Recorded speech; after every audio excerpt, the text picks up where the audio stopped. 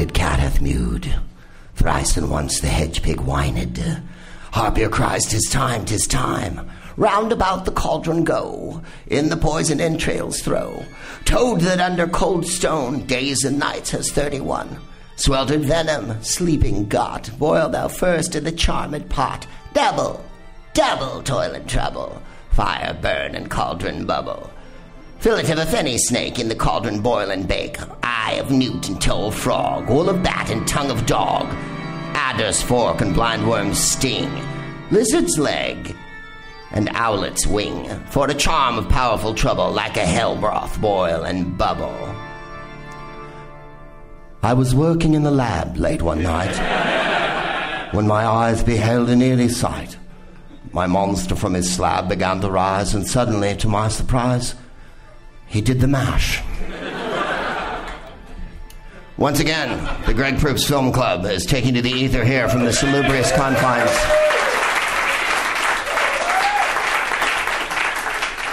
of the Cine family here in the athletic shoe district of Fairfax Avenue here in bustling Hollywood.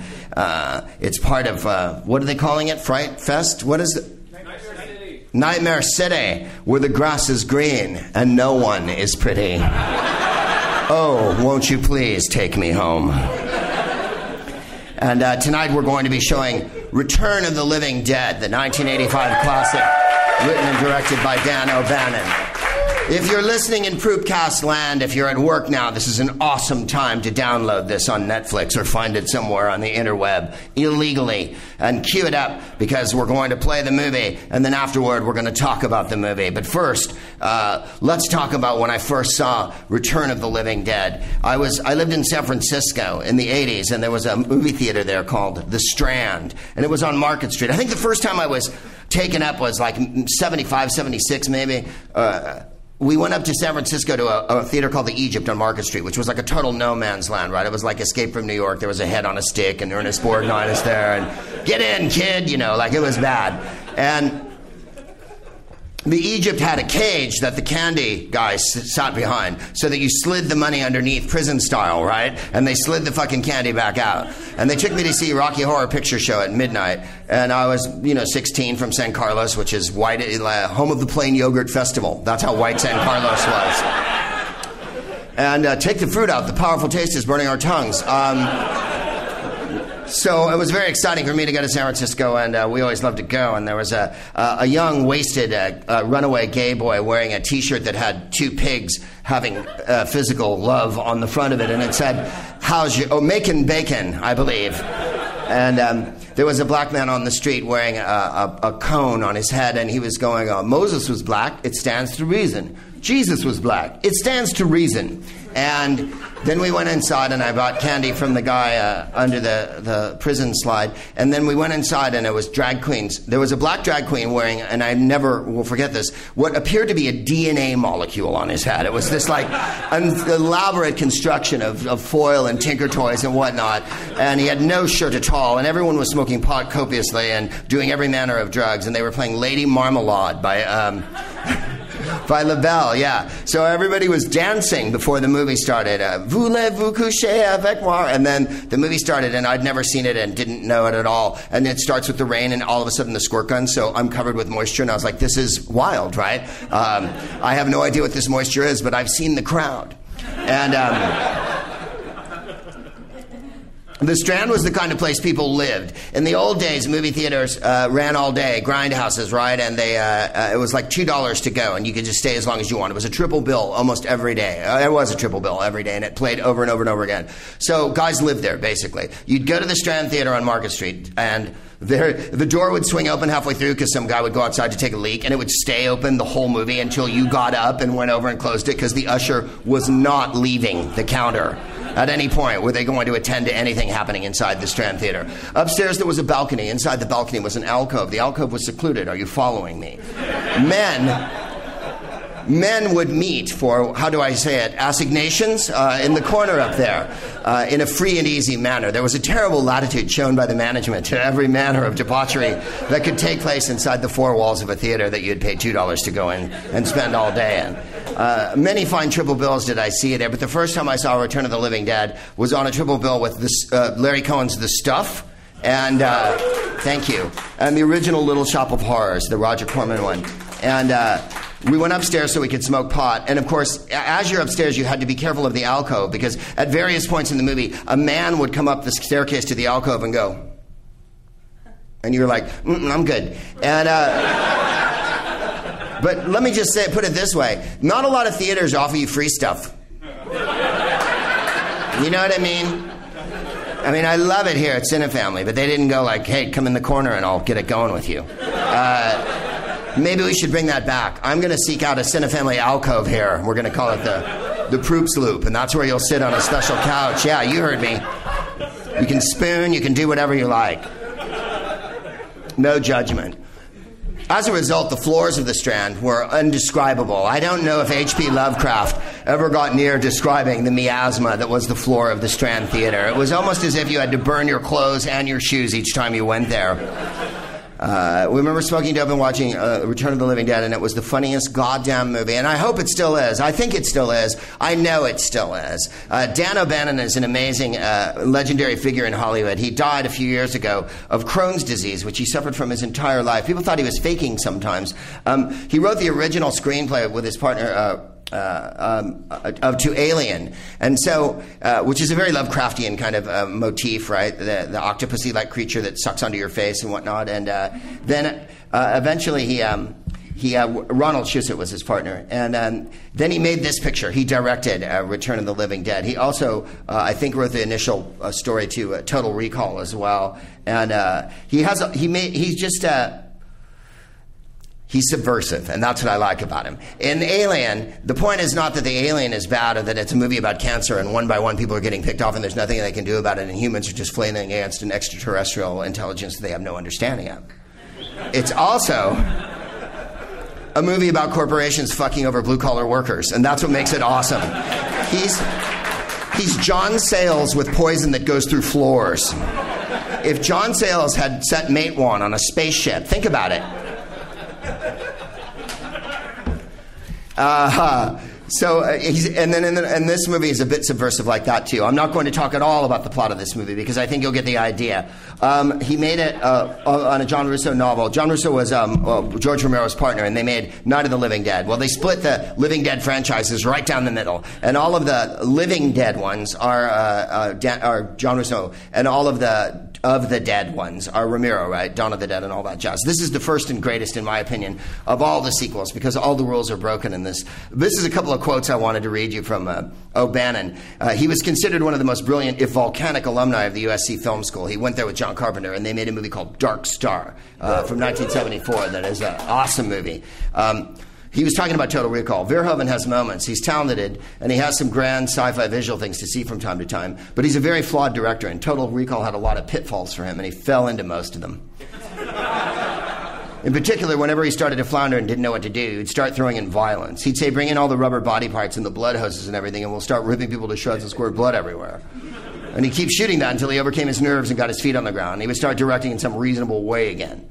So you'd end up with these intermittent scenes of absurdly excessive maimings at sort of intervals, and usually what he was substituting for were scenes that involved humor in the original script. And I realized, oh, he's not good at humor.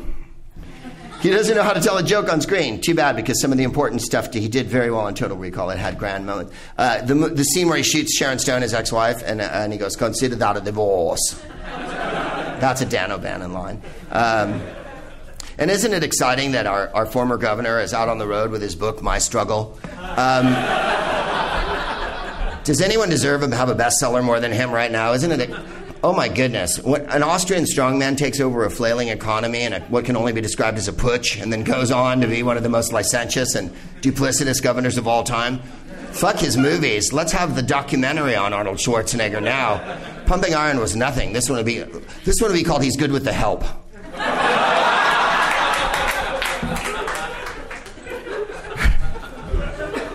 If you want to write me, it's at smartest@specialthing.com, and we answer questions, not on the Greg Proops Film Club, but on the Smartest Man in the World one, which runs both simultaneously and mandatorily alongside this one in your dreams each night. As you fall asleep, you will both think of the Smartest Man in the World podcast as a purple unicorn running atop a lime green rainbow, and then you'll think of the Greg Proops Film Club as an effervescent waterfall that bubbles into a turquoise pond that's never ending, with tiny fish jumping up and down, squirting multicolored bubbles from their mouth as their way of communicating their love to you.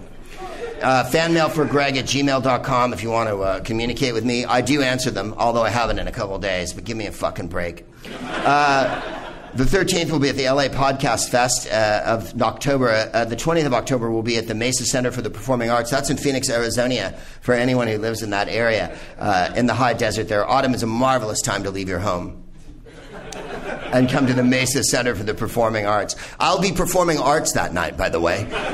In case anyone thinks I just do a mixture of vaudeville, dick jokes, and obscure fucking references, I will be doing an aria from Rigoletto. I'll also be doing a pas de deux from Stravinsky's The Rites of Spring, if anyone wants to know, in my own way. I'll be in Denvier, Colorado, site of the last triumphant debate. On October 25th. I played in Colorado after Obama had been nominated there, and the cloud of hope had barely dissipated. And now when I go back, I feel that there's going to be a black cloud like the book A Wrinkle in Time. Thank you. On the November 7th, we'll be at the Bar Lubitsch over in Western Hollywood, across from the Pleasure Chest. It is, of course, Cocktober. And when we go back there, it'll be Movember. The 8th of, the subsequent night. Greg, you dare to do 2 podcasts on subsequent nights right here in the confines of Los Angeles, knowing that there's only a limited amount of hipsters? Yes, I do. I think Tori Spelling said it best when she said, "Mother, may I sleep with danger?" That'll be at Nerd Melt over on Sunset, where all of the people tonight are buying a graphic novel of this movie. The 14th will be back at the Lubitsch, which is a vodka bar. And is vodka in this? One wonders. Maybe I can cast a spell. If I had any sense of smell, or I could hear, or I could see, I wouldn't have this job. I would be a cheese taster in Provence. I really would. My name would be Gilbert, and I'd be insufferable. This Morbier hasn't aged enough. I can't believe you have the inconsideration and gall to put it on a fucking cracker and give it to me. Look at the veins on it. They're paltry. Can't you wait until it's rich and glutinous? Let's try this cheese. Oh, for fuck's sake. Really? I would like to meet the goat that this chèvre has emanated from, so that I may apologize to them for the mistreatment upon the moment of this milk being delivered from them. I would be an awesome cheese critic. I have no sense of smell. I mean, I have some sense of smell. I smoke a lot of dope. It takes away your sense of smell. We'll be at the Soho Theatre in London. I know a lot of you guys are going over to London in December. For our London friends, chim chim fucking chiroo. Good luck will rub off when I shakes hands with you. Oh, blow me a kiss, and that's lucky too. I'll be going to London on the 2nd of December. I told you. You're only supposed to blow the bloody doors off! Then the 19th of December will be at the Attic in Bloomington, Indiana. I have no idea. Taking a chance on love. Here I go again. Going back Midwest again. Gonna go to Bloomington again. Taking a chance on the Comedy Attic. Everyone that plays there is cool, so I'm gonna go. I think it's gonna be groovy. On the 30th of December, we'll be at the Punchline in San Francisco. That's right before New Year's. We'll be there all New Year's weekend in my beloved San Francisco. So come and visit us there and all those things and like that and stuff. I'm at Return of the Living Dead 2, which is the sequel to this and has nothing to do with this movie. In San Francisco, whenever it came out, 2 years after this is 85, Return of the Living Dead 2, I think, is maybe 2 years after. We went to the Alhambra, which was on Geary Street. If anyone's ever been to it, it was a bitchin' theater. It had minarets, right?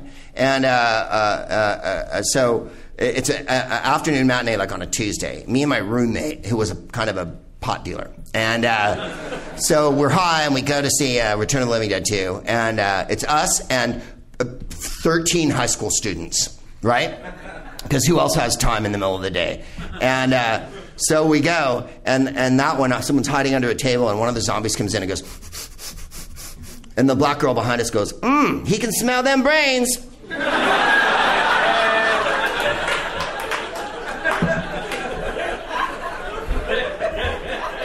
Fucking, that was so funny.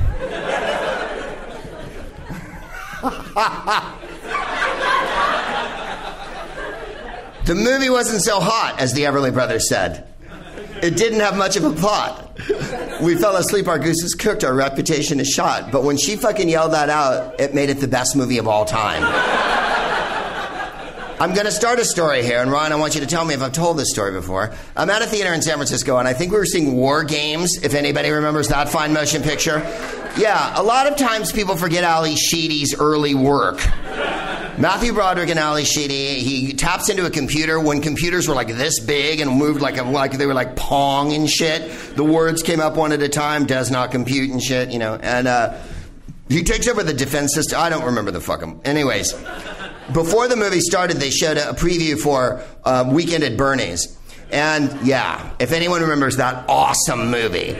The premise of Weekend at Bernie's is 2 guys go to Florida, have fucking weekend with their friend and shit, and fucking the guy dies, but they fucking pretend he's alive! And they go skiing with him, water skiing, so they put him on skis, and of course he's a dead corpse, and he hits every buoy, and that's one of the scenes in the preview, just a corpse hitting a buoy with its head. Bang, bang, bang, bang, bang. Then Bernie at the party, they put a drink in his hand and a cigarette and shit, and he's got a visor on, and this poor son of a bitch actor had to play Bernie through the whole fucking movie. Right?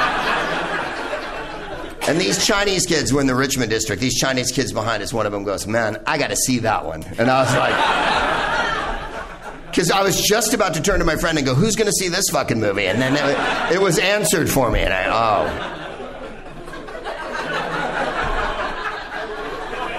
one man's piece of shit is another man's fucking grand illusion. You know what I'm saying? And I don't mean the Styx album. Although I will say Domo Arigato.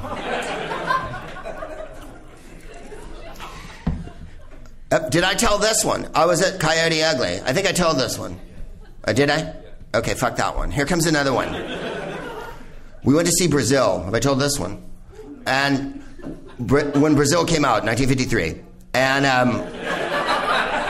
marvelous. Everyone was smoking in the theater. I had a derby on. We pulled up in our carriage. Take this away, boy, and don't scratch it. Remember to tender the horses, you knave. Enough of your jackanapes. Come, my dear. I seem to have lost a glove. What, again? And my monocle falls out. Oh, what? I have a cigar in a holder.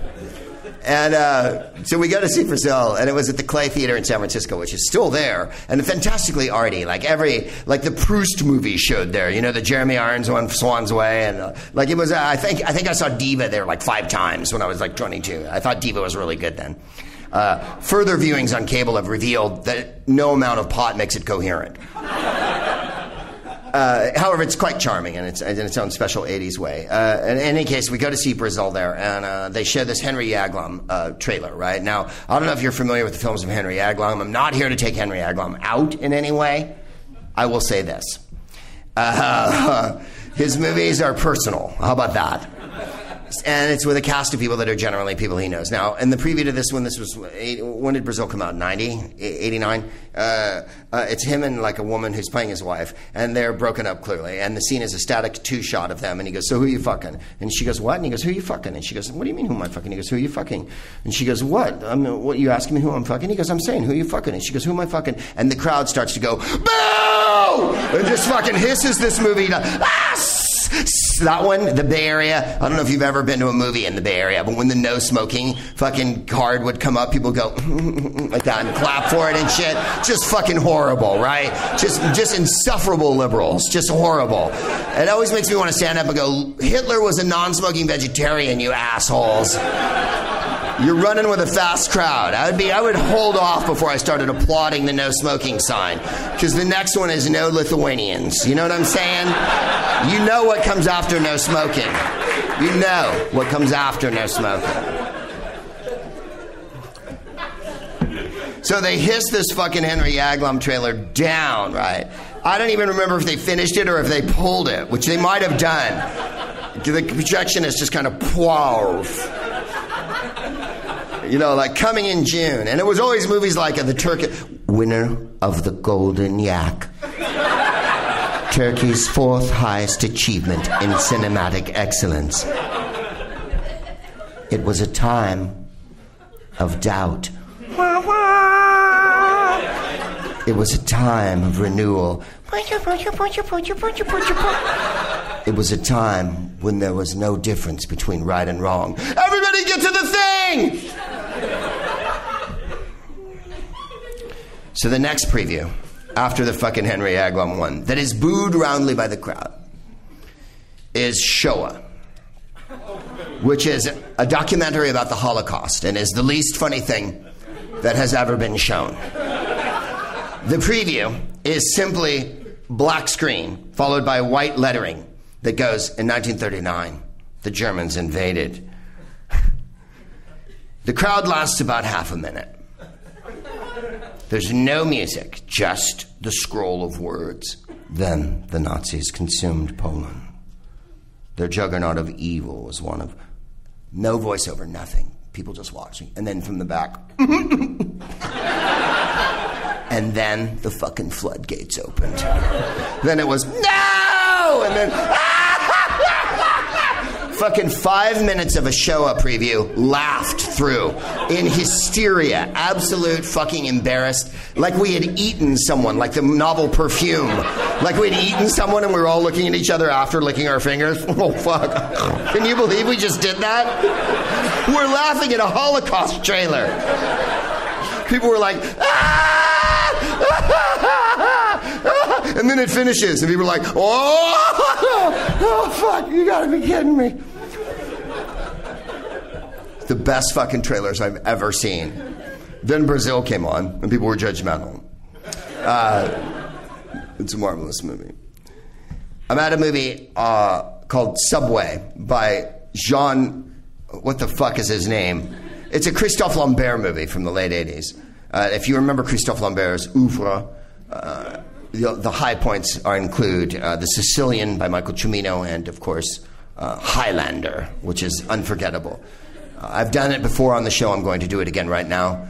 He's in the police station, Christophe Lambert. He plays a Scottish nobleman who's, of course, from France.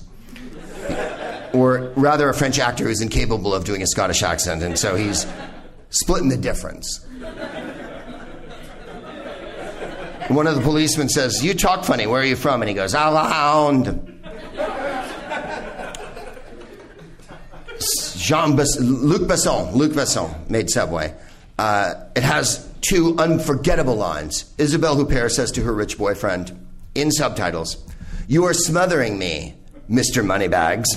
And yes, it's fucking good. If you haven't seen it, "You're smothering me, comma, in the fucking titles, Mr. Moneybags." I didn't know you could say Mr. Moneybags. I didn't know you could say knuckle sandwich until I saw Showgirls and realized that it wasn't dead. You could say knuckle sandwich. How'd you like a knuckle sandwich? Fucking, I didn't know we were still serving those. I thought John Garfield said they were off the menu. Wow. "You're smothering me, Mr. Moneybags." And then later she's got a gun and he says, "She is Cinderella and that is her magic wand." We took mushrooms before the movie started. So I can only describe my state at the end as tripping balls. The movie broke halfway through. They live in a subway. There's a subterranean group of rebels that live in a subway. I know what you're thinking. Of course there are, Greg. It's called Subway, not On the Surface Boxtown.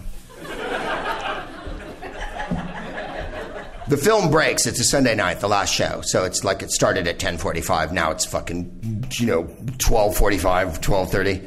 And a guy gets up in front of us in the house, in the cinema, with a camera in those days, a flash camera, and goes, "I want to remember this night forever," and takes a picture of the audience. I'm hoping that kind of magic strikes us here tonight. This is a movie about paranoia and delusion. This is a movie about horrible nightmares that come true. This is a movie about a situation that you can't control. This is a movie, in essence, that is about all of our own lives, written broadly across the vast fucking cinematic screen in 80s comedy horror by Dan O'Bannon. If you are getting ready to watch the movie, cue it up right now, because we're about to get going here. Scale of Dragon, Tooth of Wolf. I think it'll be funnier if I read it as Margaret Hamilton from The Wizard of Oz. Which is mummy, ma, and gulf? Liver of blaspheming Jew, a gall of goat and slips of yew, silvered in the moon's eclipse, nose of Turk, and the Tartar's lips, finger of a birth-strangled babe, titch delivered by a drab, make the gruel thick and slab. And thereto a tiger's chaudron, for the ingredients of our cauldron, double, double, toil and trouble, fire burn and cauldron bubble. Cool it with a baboon's blood, then the charm is firm and good. By the pricking of my thumbs, something wicked this way comes. I give you Return of the Living Dead.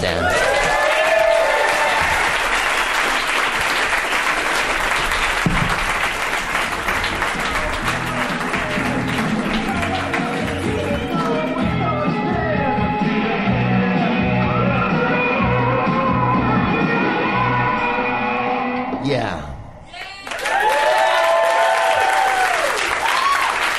Wow. It's zombie-tastic. And those zombies can run and nothing kills them. And they talk and they order more cops and more paramedics. They're the most awesome zombies in any zombie movie. There's no question of it. They have a sense of, they're inventive. The tar man in the beginning, when she's trapped in the closet, gets a chain and hooks it to the door and uses a pulley effect, in full control of Archimedes' laws of physics. And the humans in the movie are yelling at each other and crazy and have no idea what to fucking do, and the zombies seem organized. When the cops come and the paramedics come, they're hiding, and then when they go like, "Hey, what's going on?" they all come running out at once, and it works again and again and again. And then awesomely, the movie ends with the end of the world. The last redoubt of the screenwriter, when you just go, you know what? Fuck it. The zombies are so smart, and I've made them so smart through the whole fucking movie, and Clu Gallagher in his members-only jacket cannot defy them. That gray members-only jacket deserves its own award, I think. The 80s-ness of this movie is what makes it so unbelievably awesome to me. I saw it when I was, 6 or 7 years old. And, I don't feel that well. Hang on, you guys.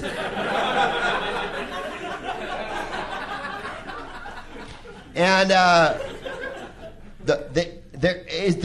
let me just put it this way. I think Coolio said it best, or to paraphrase him, there ain't no punk like an 80s punk. Because an 80s punk don't stop. It was so well after punk had expired, and yet there's a dude with a full nose ring, chain, outfit, and he is one of the best characters in the movie. And of course, Linnea Quigley, exactly. I don't... Nowadays, she's rarely spoken of, only in hushed tones and clenched teeth in darkened corridors. But there was a time when she strode the earth like an Allosaurus, slaying where she would. Death zombies at the sorority Bolorama. I can't... What was it? Sorority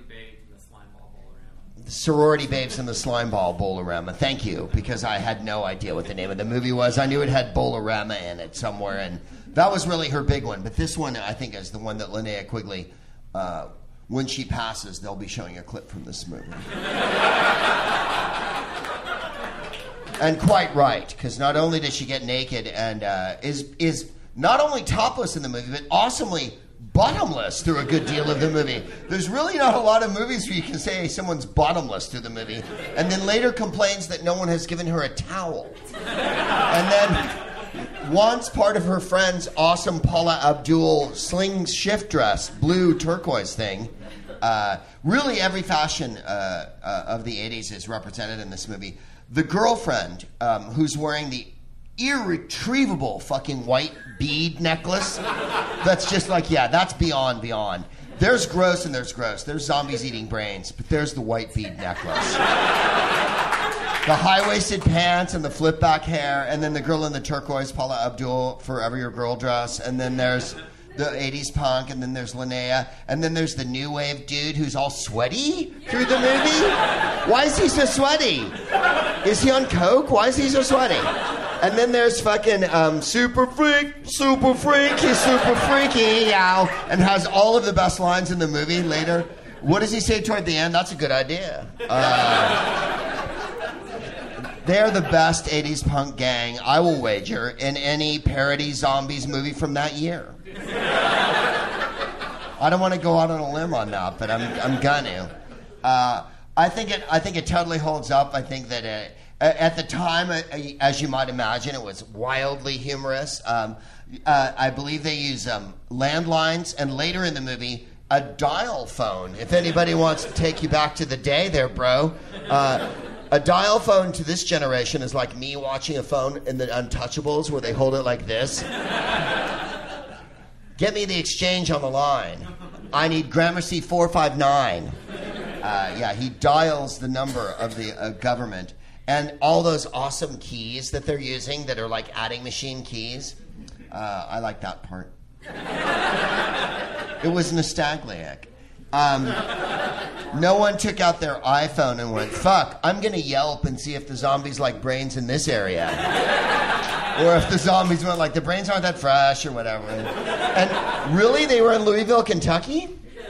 When was that evident at any point in the fucking movie? Louisville, fucking New York, California, LA, Kentucky is where they were. There's no fucking 80s punks in Louisville, Kentucky like that. And maybe there were. Maybe this was an accurate depiction. I believe in some ways there's a lot of truthfulness in this movie. I think it talks about a lot of what's happening today. You don't know that there's not a zombie in a case full of trioxin somewhere, right even underneath LA here. There's so much nefarious shit going on. That's all I am. I'm just saying that Dan O'Bannon, in his paranoia, wasn't necessarily erroneous, perhaps over-emphatic, but also, how funny is fucking James Karen and Clu Gallagher in this movie? Yeah. They're hilarious. James Karen is still alive. I was at Musso's just this year and saw him flirting with the fucking hostess who was 100. And it was... James Karen's super awesome. And was personal friends with Buster Keaton. Clu Gallagher's still alive, too, and was in 1,000 cowboy movies. I think they give it that old movie emphasis that the movie really needs. And it is an old movie. I believe at one point he says to the young boy when they're looking at the zombies, "Look alive." Right? It's like a 1935 movie. That part's groovy chickens.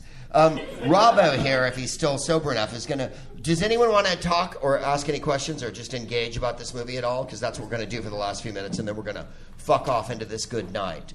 And I want to thank you all very much for coming. I hope you had a good time. I really enjoyed it.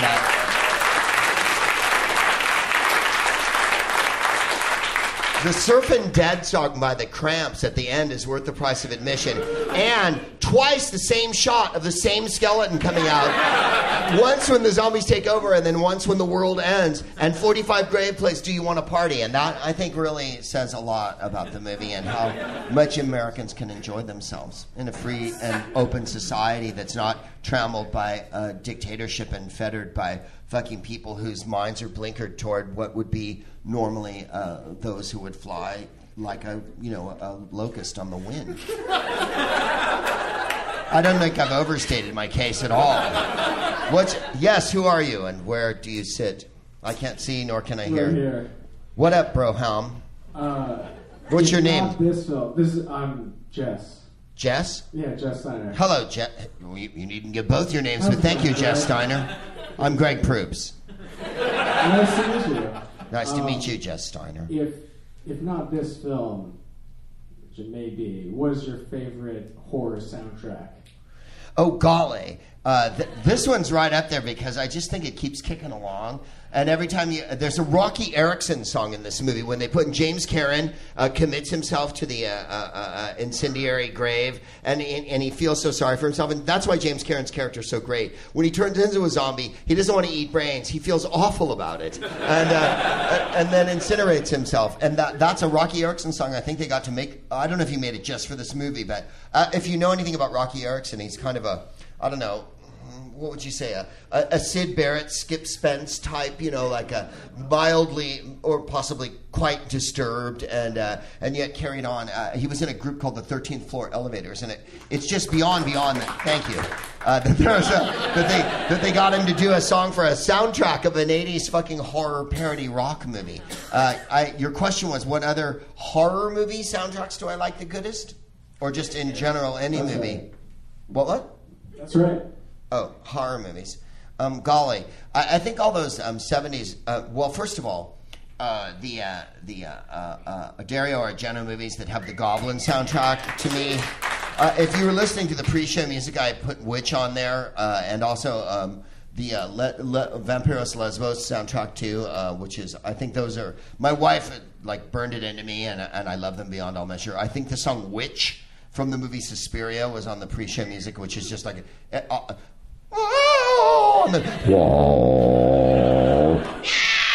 and every Dario Argento movie, at some point, someone goes la la la la la la la la la la to indicate insanity, and that's good horror soundtrack.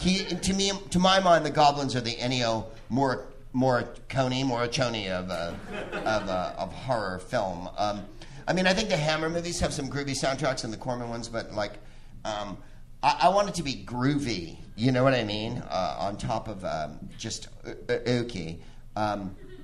Obviously, Bernard Herrmann. I think the Psycho soundtrack, it might be like the epitome, the Beethoven of all horror movie soundtracks, because it's utterly compelling and no one ever forgets it. Once you see that picture, you never forget that piece of music. And what did Arthur Clarke call that? An earworm, right? It stays with you. Does anyone else want to? Here's some young people over here who have unbelievable queries on their minds. Hello. Hi. Guys, I just want to say my name is Jake. Dan O'Bannon, the director, he was actually an uncle of mine. Awesome. He was married to my grandma's sister, so he's like my great uncle-in-law. He passed a few years ago.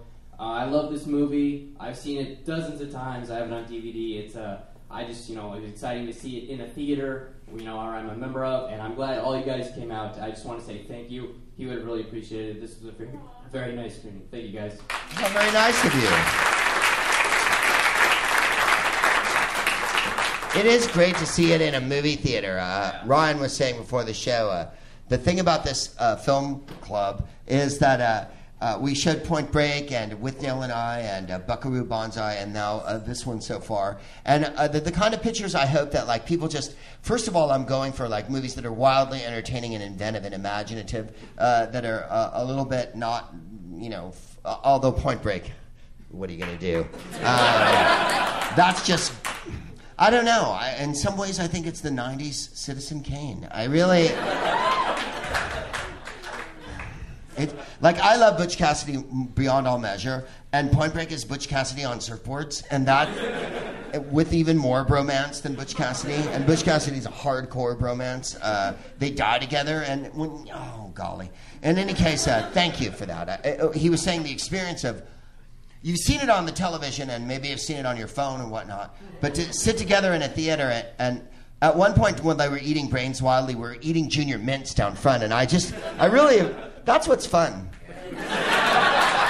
It's the smell of candy while brains are being eaten that I think makes it. Also, all of the pictures I've shown, and particularly Dan O'Bannon, who's such a keen and astute student of pictures, These are movies about movies, and that's what makes them such great movies. They're referential to all other movies and deferential to all other movies. And within the homage, they don't fucking clank down under their own weight. I think they stand tall like Tyrannosaurus. They don't fucking die like Brontosaurus in the mud, and that's what. And that's important because some pictures can be torpid. Where are we now, Robbo? I have a gentleman right here. Oh, okay. Hi. Why, you're sitting right next to Dan O'Bannon's grandson, nephew. Just for that. Are you located just for the mic? I think... Hi, what's your name? I'm Mark. Hi, Mark. I think, if I'm not incorrect, and you may be able to confirm this, that this is, in fact, the movie that led to the zombies eating brains sort of cultural point.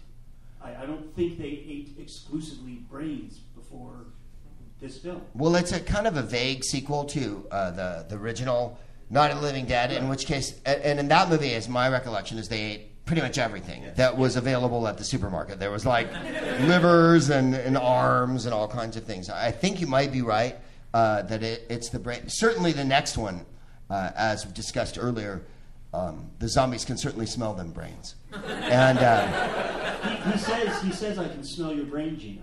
and then later he's like, they smell so good. That's my favorite part. That's my favorite part. Your brain smells so good. He says to his girlfriend through the ceiling. I think it is, and in Shaun of the Dead, is it the brains as well? I've never seen Shaun of the Dead.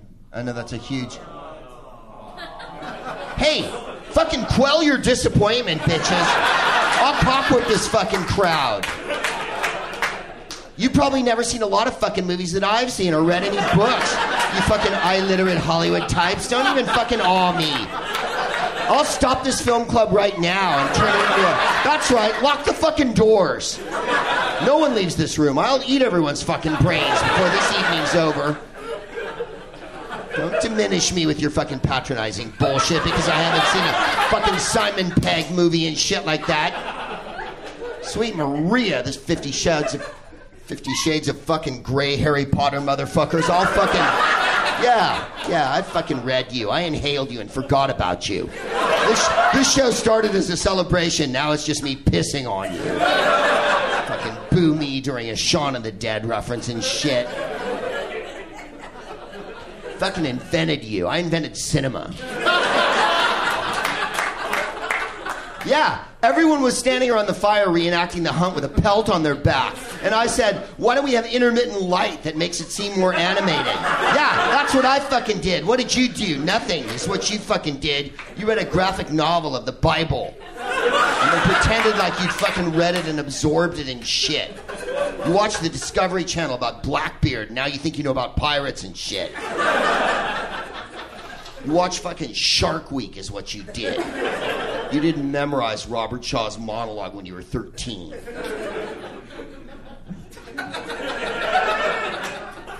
Your brain's not even that fresh. I can go to fucking Ralph's and take out my Ralph's card. Yeah, they have fucking brains there and shit. You don't go the hour I go. Send more clerks. We have time for a couple more questions, I think, before... now that I've alienated you... joking, of course. We're going to do another film club in November. Maybe we can take a little voice poll here, since you've already made your opinions clear about my lack of having seen Shaun of the Dead. We're thinking about, should it be a Hollywood classic movie, a la The Big Sleep, Casablanca? I was thinking The Third Man, but The Third Man's long. Or should it be a French gangster picture like Touché Pas au Grisby or Any Number Can Win or, Le Cercle Rouge or a Melville film? Or should we do a Sunday afternoon where we show an interminably long fucking movie with an intermission and still do the fucking podcast? Like a Lawrence of Arabia or 2001 fucking on a Sunday afternoon.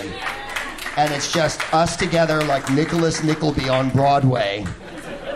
There's 2 meal breaks. I actually dole out food. It'll be like The Last Waltz. I'm going to make a turkey salad or whatever. I don't remember what they had in that. 2001. What was it? I didn't hear what you said. 2001. 2001? Fucking Melville. I'm getting kind of a semi just talking about Melville. I know, right? But I want girls to come. So we may have to rethink that whole... Although I showed Buckaroo Banzai for the first one, and my wife argued me to the ground like fucking Daniel Webster and the devil, man. I was fucking thrown down 3 times. And she was like, no one is going to come, and people fucking came. Point Break's different. Point Break is like, I don't know what it is. It's an intoxicant for a generation. There's really no getting away from Point Break.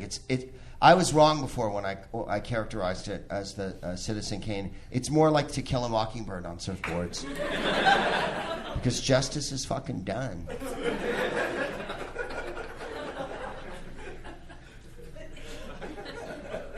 Okay, we've had some disagreements in the recent past. Maybe I came down on you a little harder than I intended to. Maybe I took it a little personal that I haven't seen Shaun of the Dead and you shit all over that.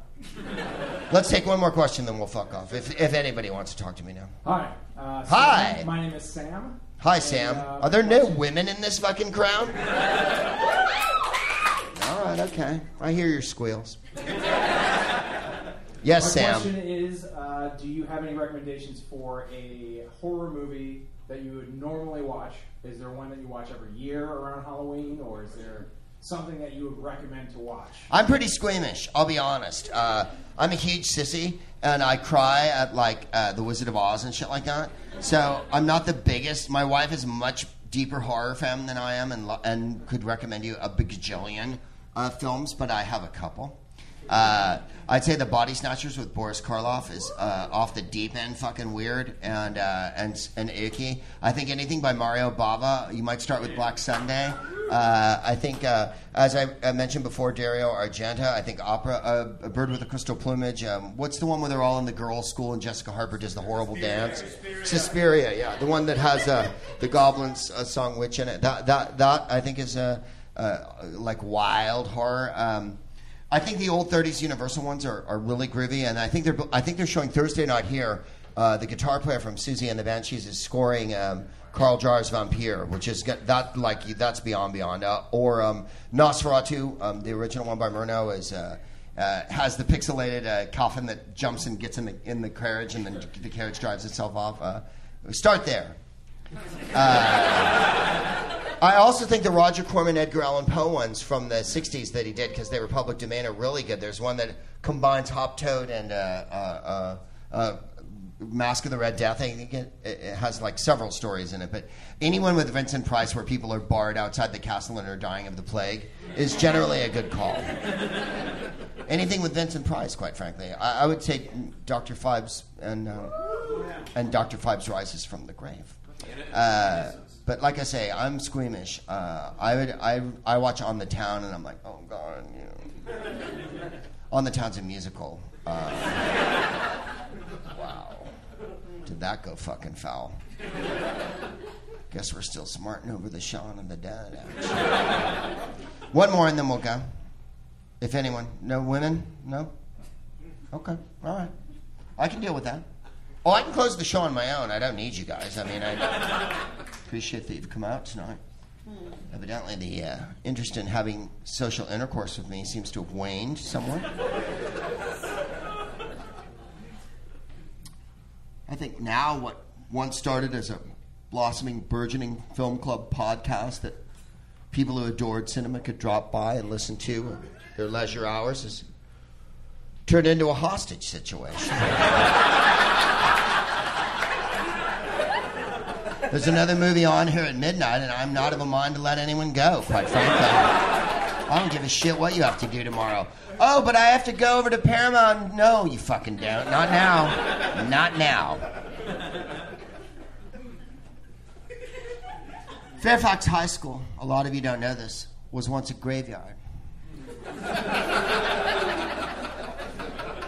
You may have noticed tonight when you came over that it was lightly raining. This has been the Greg Proops Film Club. My name is Greg Proops. Thank you very much for coming out. I bid you all good night, and then we'll take a shots and play. Peace. Thank you.